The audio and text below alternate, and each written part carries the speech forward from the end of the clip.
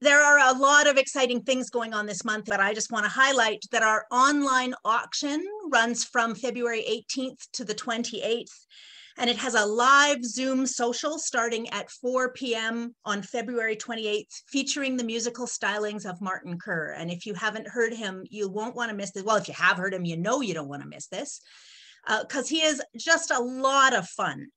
And so you can continue to put up auction items as a donation or check them out. So on the 18th, when it goes live, you can start placing your bids.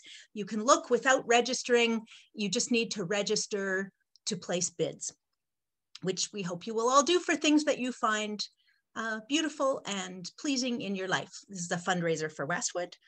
There is, as Brenda was saying, a congregational meeting next Saturday, February 20th, beginning at 10 a.m. It's a follow-up to our fall meeting, and we hope to hear from as many of you as possible that day, as we are just building together on the strengths of this year. There's the invitation to gather for the Let's Sing event at 4 p.m. on February 21st.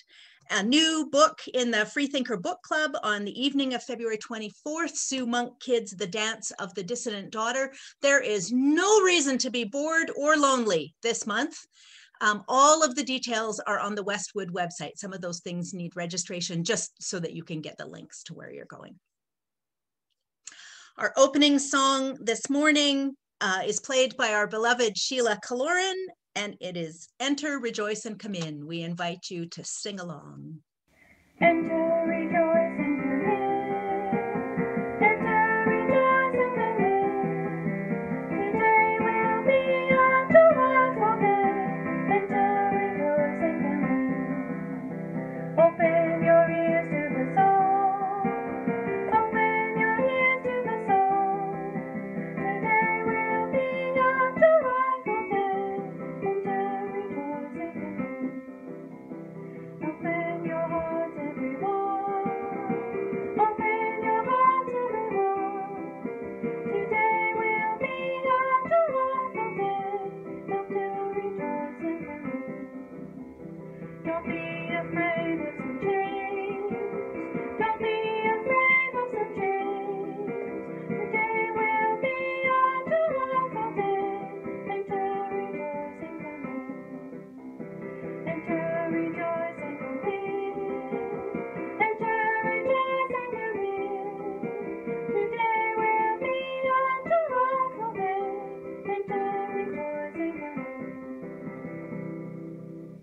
As we begin this morning, we pause to recognize and appreciate the Treaty 6 First Nations, predominantly Cree peoples, upon whose traditional land our Westwood building and many of us gathered here today are fortunate to be situated on.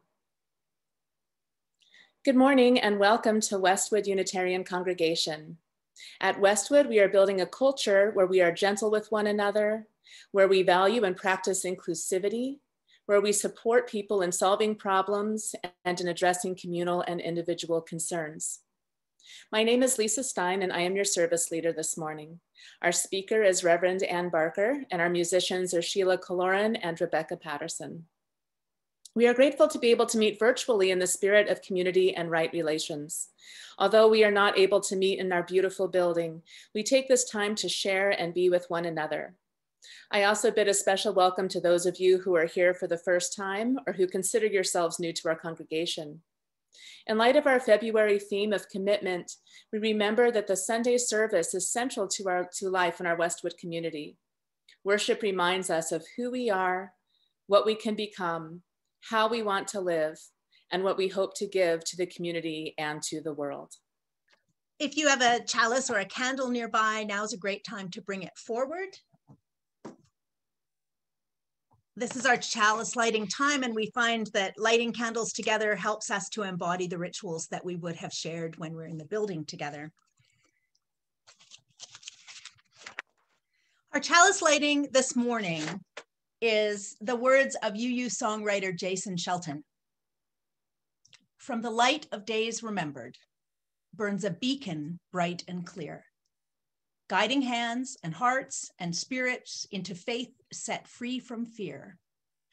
From the stories of our living rings a song both brave and free, calling pilgrims still to witness to the life of liberty. From the dreams of youthful vision comes a new prophetic voice, which demands a deeper justice built by our courageous choice. When the fire of commitment sets our minds and souls ablaze, when our hunger and our passion meet to call us on our way, when we live with deep assurance of the flame that burns within, then our promise finds fulfillment and our future can begin. We light our shared chalices this morning in the spirit of commitment.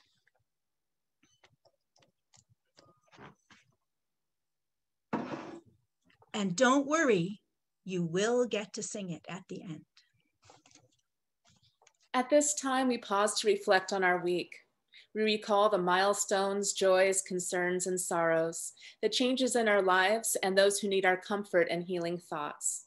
Community is deepened by sharing with each other what is in our hearts. We invite people now to type your joys and concerns into the chat as the song plays.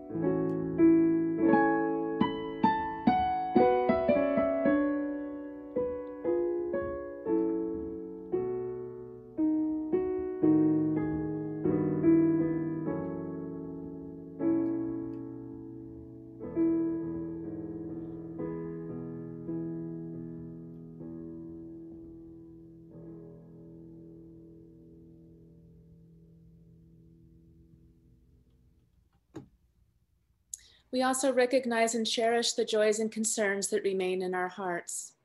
Please join in reciting the affirmation while remaining on mute.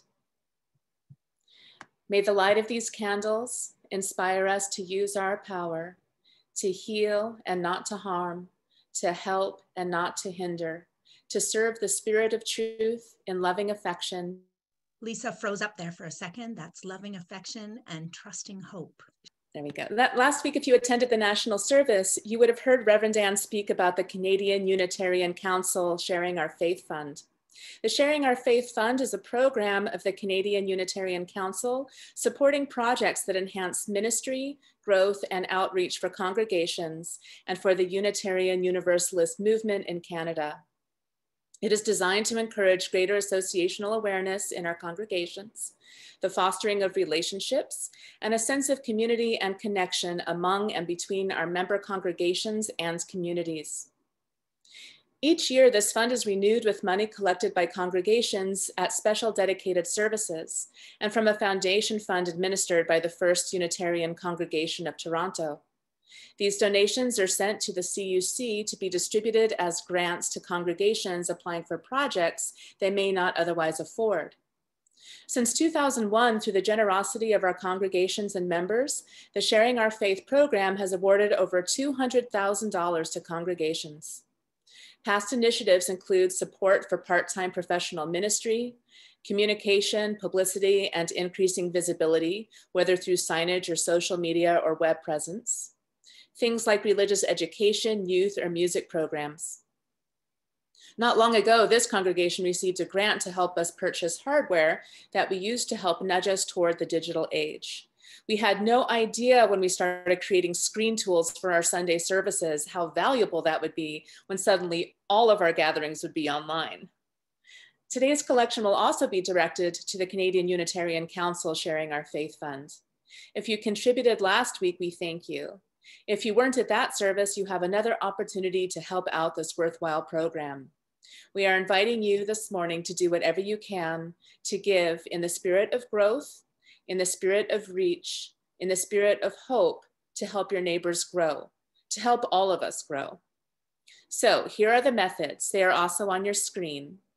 Go directly to the Canadian Unitarian Council website, cuc.ca. You can click donate and choose Sharing Our Faith from the many worthy choices.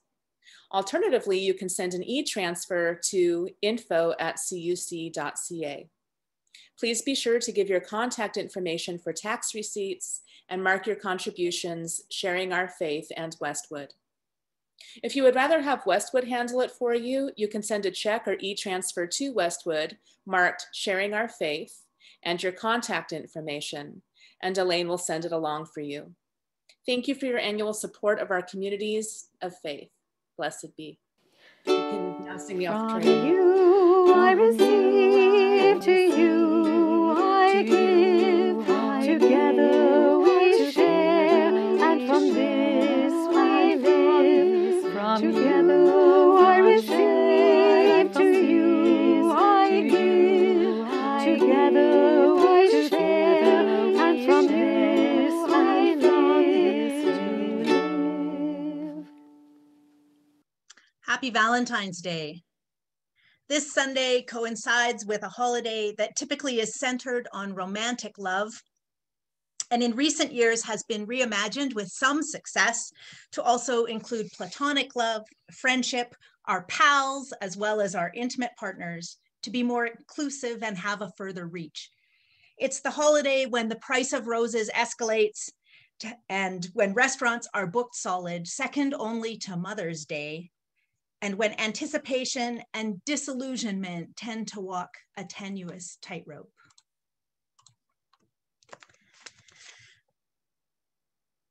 Instead of talking about Valentine's and romantic things, we thought today we would talk about commitments on a parallel theme, but something that speaks to our relationship in religious community as well as our experiences in our own lives.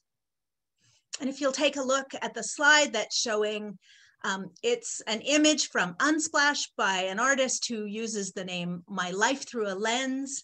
And this is what really sums up what I think of commitments, that together we create. All of us make commitments, whether we are coupled or tripled or partnered or not. We make commitments to ourselves, to one another, to our faith traditions, to our workplaces, to our goals and dreams, to our families. Each of us understands commitment a little differently. So today we're going to have an opportunity to reflect on the kinds of commitments that matter in our lives, that have taught us things, what it is in commitment that works for us, and how we might apply those things to the other experiences that are important to us. We're going to sum it up by looking at how that might inform our faith tradition and the work we do together. So today, 3 times I'm going to invite you to type into the chat. I want you to think about what kind of commitments have been central to your life. What kind of commitments have been central to your life? Now, they don't have to be commitments that worked out to have been central to your life. Sometimes the big important lessons we get are from commitments that we couldn't keep, or that someone else didn't keep, or that didn't work out. What commitments have you made in your life or been a part of that have had a solid impact on you? And I'm going to read you some verses again from our opening song, and you're invited to type into the chat what kind of commitments have been central to your life. When the fire of commitment sets our mind and soul ablaze, when our hunger and our passion meet to call us on our way, when we live with deep assurance of the flame that burns within, then our promise finds fulfillment and our future can begin. So I'm going to read some of these commitments that are here.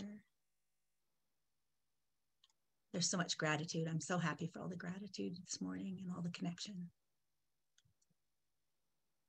My commitment to my children has been central to me.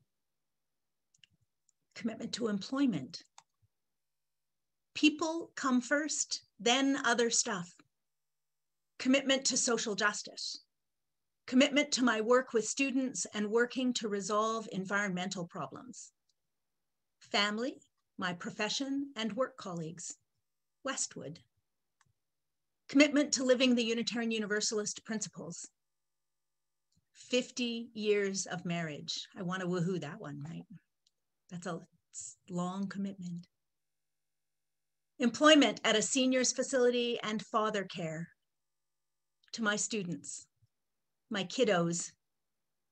Family, chosen as well as biological. Westwood. Reconciliation and racial justice. Disability community and advocacy, and my own well-being. Marriage, children, friends, Unitarian Universalist community, Ekabana. Children, yes, Westwood. To my mother and father, sisters, friends who are like family, husband, husband's family, the young staff on the small nonprofit I run, family and community. To be a decent person, marriage, children, and service through work. Still continuing learning, and to my pets, marriage, family, faith community, justice. Right now, marriage, children, family, friends, youth, freedom, my profession, creation's web. Commitment to building a better future for everyone, to authenticity and healing, education, teaching, spiritual growth. Commitment to the memory of those no longer with me. Thank you, everybody. Feel free to continue to add to the list as we go on.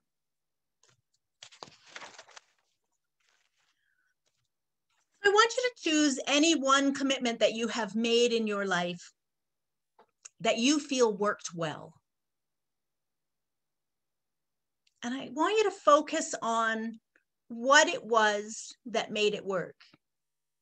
And a common theme in our lives is that although we make commitments, I mean, we know the joke about, I mean, it's not a joke, but about how people make New Year resolutions, and January 18th is Broken Resolution Day, because that is the average day when people throw their hands in the air and carry on. So sometimes we make commitments to ourselves, but they don't stick.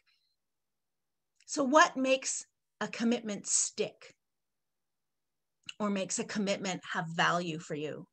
So I'm going to talk about a couple of things and tell a story, and you can watch for that in your mind and in your memory as I'm going. I like to tell a story about writing a paper about 25 years ago entitled "Marriage is an Empty Contract." It was for a Christian ethics class, and they really didn't like my title, but it worked out in the end.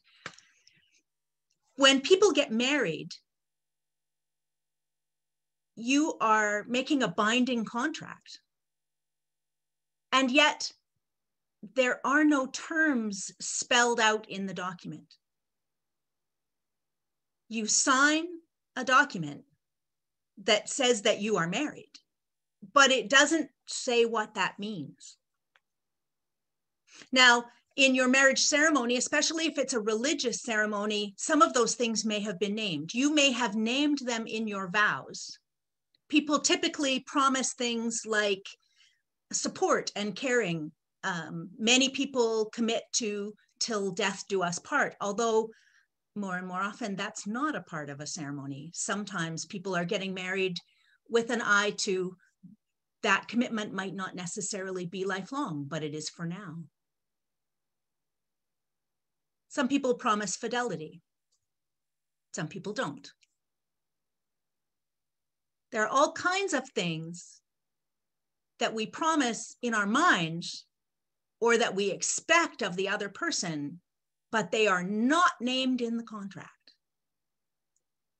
So if you think about it in a business sense, if you were going into partnership with someone to open a restaurant, say, would you sign a contract that had no terms? I wouldn't. And yet we do that all the time with many of our commitments. Marriage is just one example, but often when we make a commitment to ourselves or to our loved ones, there aren't named terms. And terms and agreements, those sometimes seem like words we don't want to think about when we're thinking about relationship. But when we make a commitment, all of those terms and agreements are implied. The tricky thing about a marriage ceremony is that you might have different terms and agreements in your minds. And the task of being in relationship, in any relationship, is to understand the expectations the other person has and where you can meet them or not, how you will live into them or not, how you will help one another get your needs met, if not by yourself, by someone else. Someone else might be the person that helps us do the books. Someone else might be the person that comes in and cleans, because neither one of us wanted to do it and we thought the other one was going to. We renegotiate our agreements as we go along. In a law class I took in high school, the man teaching it told us that the biggest mistake people make in a business partnership agreement is that they do not include how to get out of it.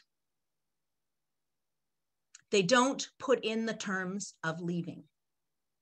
Who gets what, how that works.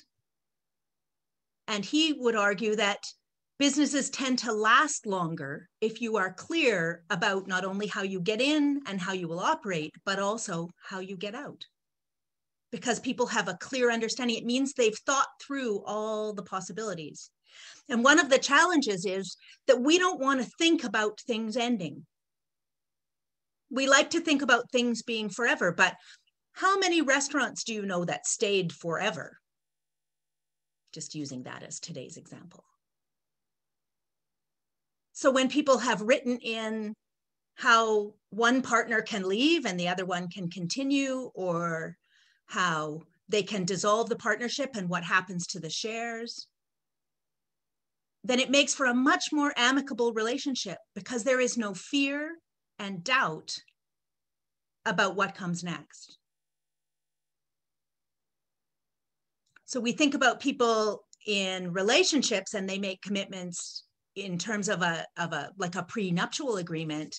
And so many of us think how unromantic that is and how untrusting that is.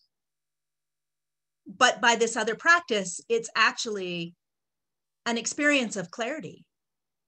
We've thought about what's important to us, what brings us together, what binds us together, what is not acceptable to us, and how we can end well.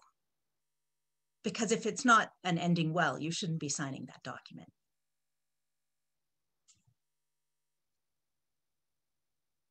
So we talked about partnership in a business, relationship between people. There's also ownership.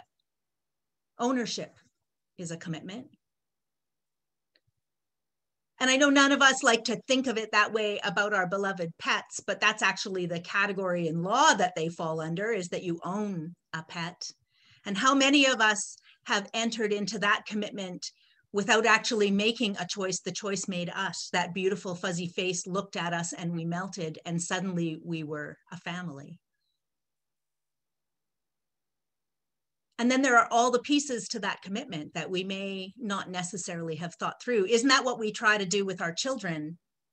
Helping them understand all the pieces of the commitment. Well, you know, you're going to have to feed it and walk it and clean up after it. All of these pieces. Or we buy a house and the refrigerator breaks, or the roof leaks. And the commitment can be bigger than what we ever thought it was. And when I went to buy my first car, my father said to me, "You can't afford to buy a car." And I said, "Are you kidding me? I've got more than the money it costs to buy this car and put the insurance on it, and I have a job and I can pay insurance." And he said, "How will you replace the tires? What will you do when something breaks? Do you know you have to change the oil and get a tune-up?" That was back in the days of regular tune-ups. And I hadn't thought of any of those things. And it took me another year before I could afford to own a car. And thank goodness, because otherwise it probably would have sat somewhere waiting for a repair for a really long time. There is a folklore that says that second marriages, people try harder because they have learned important lessons in the first one. And sometimes we learn lessons in a relationship that didn't go the way we hoped it did, whether that's business or social or family. We learn important lessons from the things that go awry. I know one of the messages that really came home for me that I carry into the marriage I plan to have for the rest of my life is that you always have to keep foremost the idea that you want it to last. That every interaction you make, if you want it to last, that has to be first in your heart and in your thinking. So sometimes when we're tired and snarky, I know that happens to me, if we enter into a conversation not remembering that our intention is for this to last, we're actually bringing about the opposite effect. And when we start entering into conversations from a defensive place, we're already creating the ending.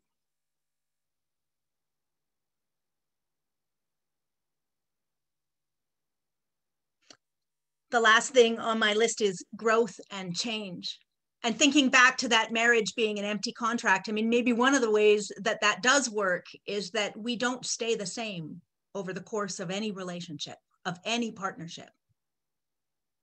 And you can think about that in work settings, that the technology we used at one point might have been a pen and paper, and now it's a computer, and now it's Zoom. I remember working in restaurants for years where everything was written down on paper and hung on a hook, all the orders, right? And now they use computers to type it all in, and it all comes up on a screen in the kitchen.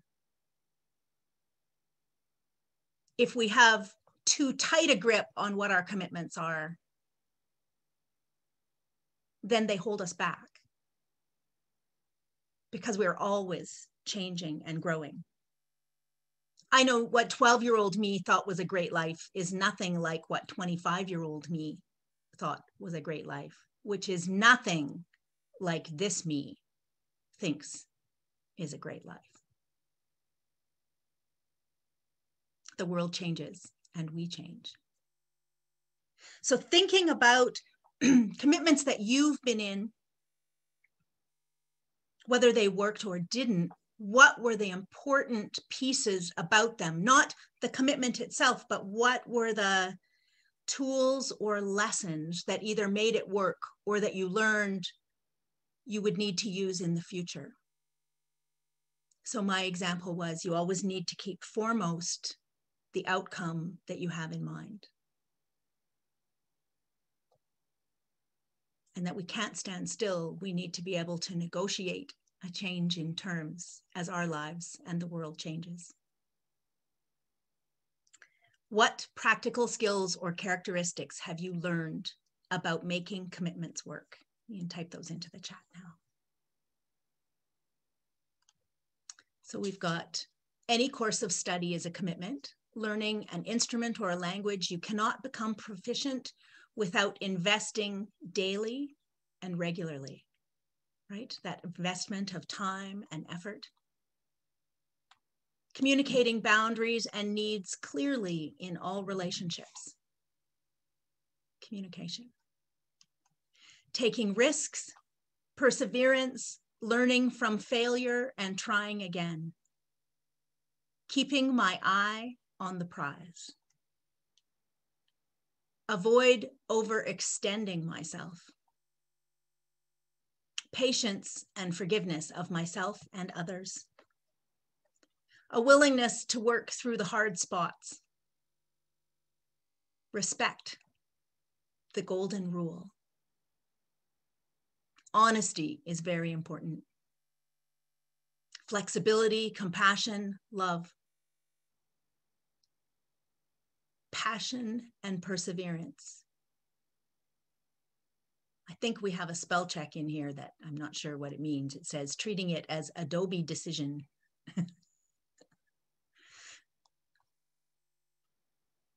Relationship with children and spouse. Taking the time I need to spend with my own creativity. A done decision. That's the correction on the autocorrect in there. Treating it as a done decision. Circling back to correct poor judgment. Don't we all have poor judgment at some times? Open communication, listening as well as speaking, commitment, respect, and the 7 teachings. Be a joiner, but constantly review whether the commitment is working out and whether I'm pulling my weight. Learning that commitment is something which may or may not be unconditional, indeed. Admitting frankly when you're just not at your best. Spending more time listening than speaking in conflict resolution. Adapt and adapt again.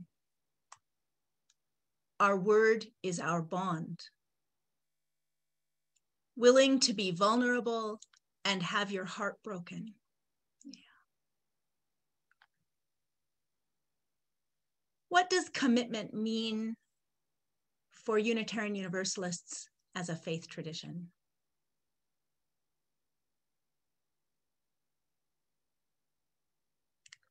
I had the pleasure last weekend and the challenge, really, to attend what we call UMOC West, where the ministers of Western Canada gather in a retreat, typically held on Vancouver Island, and I can't always travel to get there, but it was on Zoom, so I could get there, and amen for Zoom, because it has opened my options and possibilities so much. And the other good thing about it was that because we could meet on Zoom, we could have a speaker that would have been very expensive and at this point in time, impossible to bring across the border.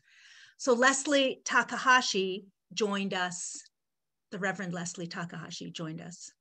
She was a key participant for the Commission on Institutional Change of the Unitarian Universalist Association. So our national association is Canadian Unitarian Council. In the US, it's the Unitarian Universalist Association, and we are closely tied and we learn from one another.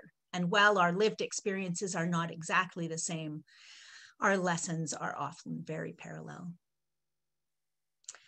And the commission was commissioned to create a report in response to some incidents of anti-racism, but that was the beginning commission, and then it was expanded to include a wider understanding of our faith tradition. The report they issued is called Widening the Circle of Concern. Widening the Circle of Concern. You can find it free as a PDF on the UUA website. The other document that we looked at that weekend is a Canadian document from the Canadian Unitarian Council. We had a dismantling racism study group last year who did a report. That's the CUC Dismantling Racism Study Group report, available as a PDF on the Canadian Unitarian Council website, cuc.ca.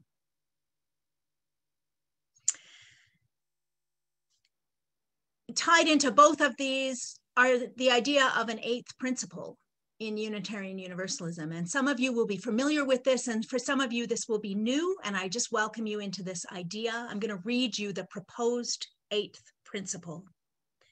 If you're new here, we operate with 7 principles. We call our tradition a living tradition in that nothing is set in stone. It's always changing. Change doesn't always come quickly. But like when we learned more about inclusive language, we changed the language in our principles. We changed the gender pronouns. We changed it from the language originally that was all masculine language representing everybody. And when we have a learning that something is important, then we shift and we grow. So there is a proposal for an 8th principle. It's being studied in the United States. I think it's going to come to a vote this year nationally. And it was the impetus for the CUC Dismantling Racism group to look at. Here is the 8th principle. And it uses the Unitarian Universalist Association as the name in the beginning, but in Canada, when we adopt things, we change them to say the Canadian Unitarian Council. We, the member congregations of the Unitarian Universalist Association, covenant to affirm and promote journeying towards spiritual wholeness by working to build a diverse, multicultural, beloved community, by our actions that accountably dismantle racism and other oppressions in ourselves and in our institutions. And I read that again. Journeying towards spiritual wholeness by working to build a diverse, multicultural, beloved community, by our actions that accountably dismantle racism and other oppressions in ourselves and our institutions.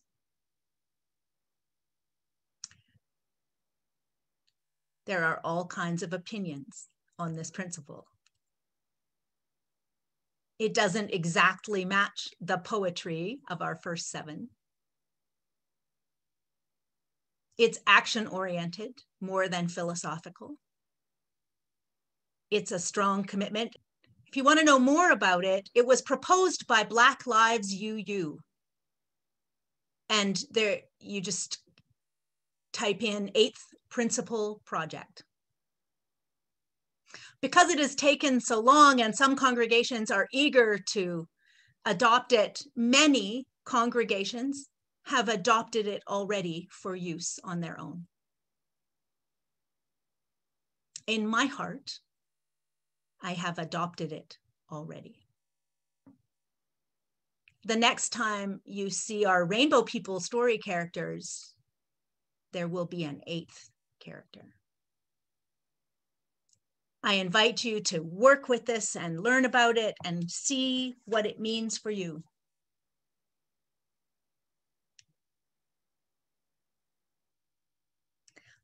Three things that Leslie lifted up for us from the work that created the Widening the Circle of Concern are these: that we need to learn from our ancestors, that sometimes when we are in a difficult spot, like we are with truth, healing, and reconciliation, with Black Lives Matter, with any anti-racism program where we might want to distance ourselves from the past, from the people who came before us, from our ancestors. We need to learn from our ancestors. That even though everything they said and did may not be ideal, there is still wisdom there. From the light of days remembered burns a beacon bright and clear, guiding hands and hearts and spirits into faith set free from fear. The second is that we need to strengthen our theology in a liberatory way. If our theology is not a theology of liberation, it is not relevant in the world. And a theology of liberation speaks to marginalized and oppressed people that they are worthy, that there is hope, that there is place for them in our community, that we care about their community, that they don't need to look or be exactly like us to be welcome here. Until all of us are free, none of us are free. And that we should use our principles for reparation, which heightens the need for the eighth principle. From the stories of our living rings a song, both brave and free, calling pilgrims still to witness to the life of liberty. The third item is that we need to widen our circle of concern, inclusive of age, race, identity, ways of being. And by shifting our focus from just exactly what we are in this moment to a wider circle of concern, we revive and renew ourselves and our faith tradition. Think about the energy that little people bring into the room. How much joy we get from a little one's laughter and happiness. Think about the wisdom and teaching coming from our young people, our young adults, who are so far ahead of us in understanding current cultural shifts and changes. How our young people have labored with us to help us understand pronouns, oppression, racism. Think about the gifts of our seniors, the people who built our congregations, who have kept them alive, and are still, in many cases, holding the weight of the work to keep them going.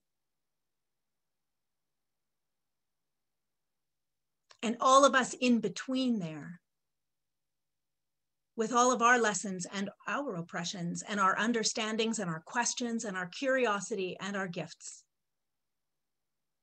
And when we widen our circle of concern, it shifts everything, both inside of us and beyond. I know Westwood has a new chalice circle that just formed,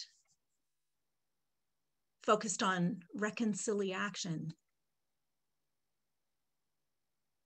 widening our circle of concern. From the dreams of youthful vision comes a new prophetic voice, which demands a deeper justice built by our courageous choice. Rallying our resources for a wider circle of concern is an investment in our collective future. What commitments, this is your last invitation, what commitments can you imagine that we can make either as a faith tradition or you as a member or a participant in our faith tradition?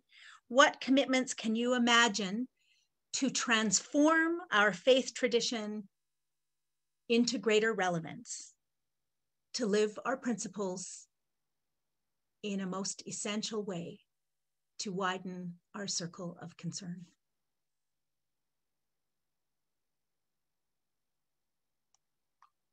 Two people have typed, I commit to this principle, meaning the 8th principle, in my heart and mind. The commitments you name may be things we already do that we need to remind ourselves of. To listen came up.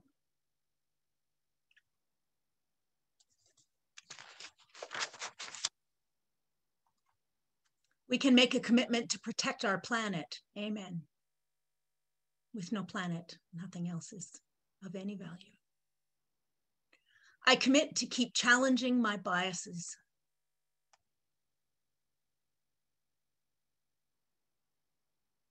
I can't type and talk at the same time, but I commit to understanding the characteristics and the antidotes to white supremacy as they relate to me and my behaviors.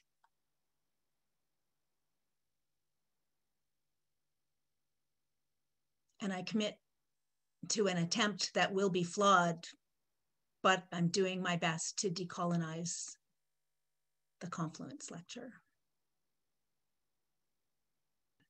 Commitment to support the disadvantaged.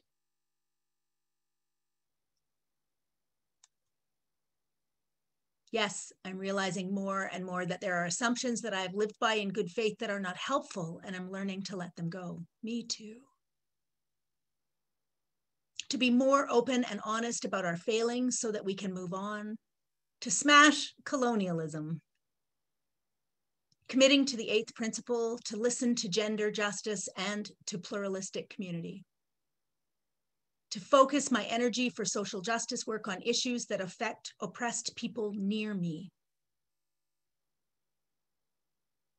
I commit to keep challenging my biases. I commit to compassion for self and others as we embark on our journey together. We won't get through this without compassion. Our unofficial theme this year has been compassionate imperfection, that in all our messiness, we learn and grow together. Yes, to smash colonialism. I second that. I'm going to close with the words of Richard S. Gilbert, one of our wise UU elders, still with us, a leader in compassionate ministry. Oh, there's another one. I commit to committing. Amen. And Richard Gilbert has been, for his whole ministry, an effective champion of social justice. It comes from the book, We Pledge Our Hearts, which is a book that we often use in planning marriage ceremonies. And I love that there are justice readings in the wedding book. We meet on holy ground, brought into being as life encounters life, as personal histories merge into the communal story, as we take on the pride and pain of our companions, as separate selves become community.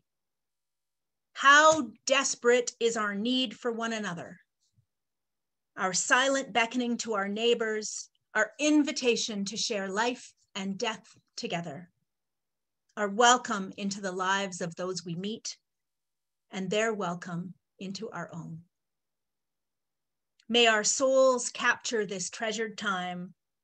May our spirits celebrate our meeting in this time and in this space, for we meet on holy ground. Richard Gilbert. How desperate is our need for one another. We have learned this year in ways we never could have imagined. May we widen our circle of concern that it might expand to be limitless, to love and support us all. Blessed be, and amen. Our final hymn this morning is Fire of Commitment, played by Sheila.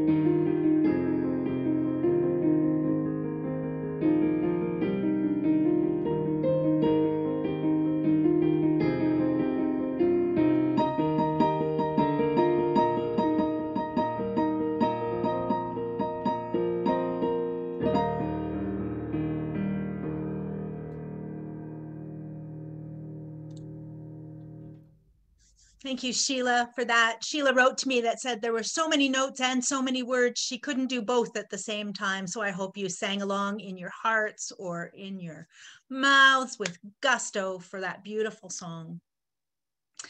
I want to say before closing words that I see lots of new faces in the room today, and I hope that you will stay and say hello at the end of the service, because I'd really love to welcome you. And if you have to run, there are two ways you can get best connected with Westwood. One is to go to the website and subscribe, and then you'll get the updates in your email. And the other is to write to our Westwood office, info@westwoodunitarian.ca, and ask to be put on the mailing list. There are two different ways that we communicate with folks. And if you want to know what's going on, and if you want to be found, one of those ways would be the best. When the fire of commitment sets our minds and souls ablaze, when our hunger and our passion meet to call us on our way, when we live with deep assurance of the flame that burns within, then our promise finds fulfillment and our future can begin. One of the best ways to make a commitment come true is to commit it to someone else. Research shows that when you share your commitments with someone else, you have a much higher result of success. And if you share them specifically, you name the agreements and the plans, and you commit them with a timeline, that goes way up too. So while we grab our chalices and extinguish our flames, we hold our commitments in our hearts, and we hold them in the love of community. We hold one another, because together we are stronger. And together we can help one another to widen our circle of concern. Blessed be.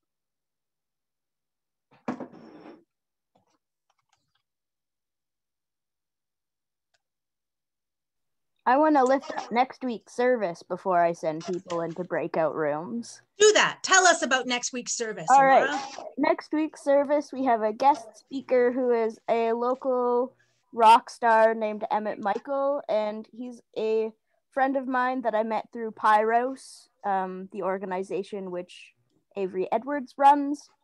Prairie Youth Radical Organizing School. That's the one. And he is trans and Christian and has done a lot of inner work on bringing those two things together. And he is a lovely speaker and also a fabulous musician. So he's our guest musician, and he's going to play us a few extra songs, and it's going to be a rock star morning. And we're just so glad to have you here with us this morning.